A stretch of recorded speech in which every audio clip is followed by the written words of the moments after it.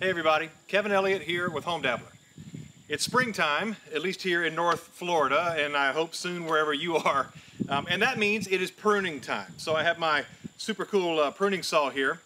And you'll notice this really pretty gardenia bush back here and my pittosporum bush both need a really good haircut. But before I chop into them, I thought I'd do a little video to give you some best practices on how to prune your bushes, when to do it, how to do it, and that sort of thing. So there really only are a few considerations you need to know when it comes to your established landscape bushes. And by established, I mean they're at least a year old. They've been in the ground at least a year. They're good and established. They have a strong root system. So you don't have to worry about them too much. They're usually pretty tough after that. So when you're going to prune your bushes, really the only thing you need to know is when do they bloom. So if it's a blooming bush like my gardenia here, you would need to know when they bloom because there are two main kinds of blooming plants. Now there's some variations in between, but there are those that bloom on old growth. In other words, they bloom on the twigs and the branches that they put out last year. And then there are those that bloom on new growth. And those are ones that bloom on this year's growth. So those are plants like grapevines. Roses are that way. They bloom on new growth. Gardenias bloom on old growth. Also, if you're in the south like I am, azaleas, they bloom on old growth. And so the reason that's important is because, so like right now, in about the springtime where I am, it's okay to trim these right now, but if I were to trim these in the fall, late in the fall, and trim them way back, well, they've already started setting buds for next spring. See, and I can cut them all off and then I won't have any bloom in the spring. So I'm not really worried too much about this one. This is a good, strong gardenia and it's gonna bloom here soon. And I'm not gonna cut it back really far. So just always ask does this plant grow on new growth or old growth? And you can Google it and then you'll find out, okay? Now, as far as shape goes, you can cut these things into boxes. You can cut them into the little sphere type shapes, whatever you want. Depends on the plant.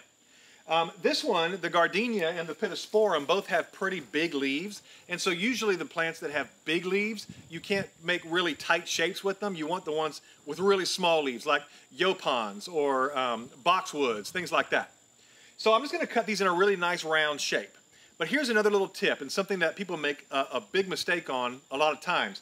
Is that you'll want the thing to look kind of like a sphere, have a round shape, but they'll cut it, and then when they cut the top, and then they'll cut in around the bottom like that to make it like a circle.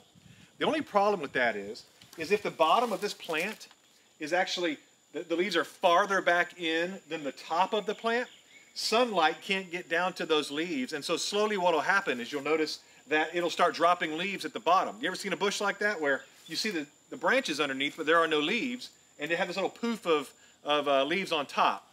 That's because they're cut in kind of that upside down sphere shape. That's a bad idea. Don't do that. So even if you're cutting a bush in a round shape, you want to cut it so that it slopes slightly out as you go down the bush. Okay? And so that way it makes sure it gets sun all the way to the bottom so you grow leaves all the way to the bottom. Okay? So the other thing is, how far back can I cut these? Well, with established bushes, if you're cutting them at the right time of the year, especially in early spring like I am, where they're about to explode with growth, you can cut them back about as far as you need to. Really, don't get too worried about these things. They are tough. So if I wanted to, I could just like really chop this back. I could cut it that tall. And by the end of the spring or end of the summer, it's going to be poofed right back out.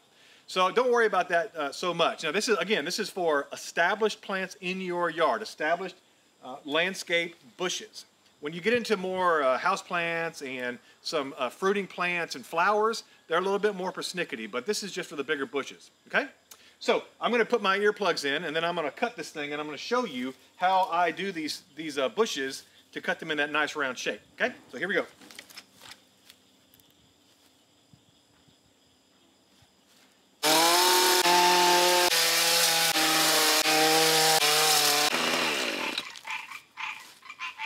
There, okay, not bad, right? So they both have a nice round shape. See, they both angle out toward the bottom, angle out just a little bit like this. so the sun can get all the way down. They look a little rough right now, a little thin, but it's okay. It's early in the spring. These are going to explode with growth here in just a week or two. And then on every one of these little tips where it cut it off, it's going to put out 2 different branches, 2 new little leaf buds. So it's going to just look totally green and pretty very, very soon. Now, last question is, how often should you do this, okay? That's really going to depend on your own personal taste. I like to let my stuff go shaggy. I like a shaggy yard, but I know people who want their stuff to look just like a British garden, perfectly straight, really, really tight. You can trim these things pretty much as often as you want during the growing season, but remember the considerations about old wood, new wood. You don't want to cut off your flower blossoms, okay? So that's really the basics of pruning bushes. Don't be afraid of your bushes. If they're established in your yard, you go to work on those things. Give them a haircut whenever they need it, and then just watch out for those the buds to make sure that you don't cut them off. Other than that, have fun, make those things look the way you want. Thanks.